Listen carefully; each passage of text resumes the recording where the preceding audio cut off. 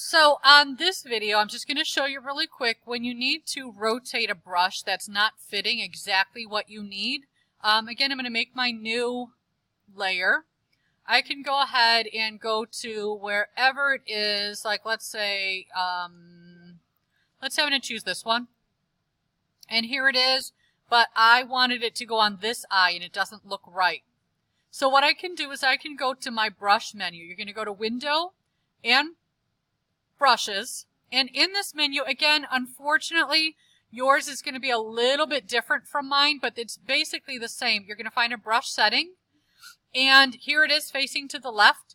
You could rotate using this, and you could rotate it. You can also, like perspective, collapse it if you needed to fit it onto something. You can also flip on the, let me put this back, sorry. There we go. This is facing the left. I can flip it on the x-axis, and now it's facing the right. I can also flip it top to bottom.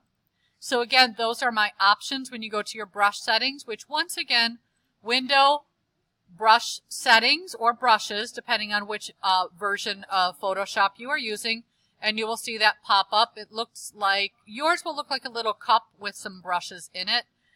Size it, make sure it's on its own layer, and there you go. And that's it.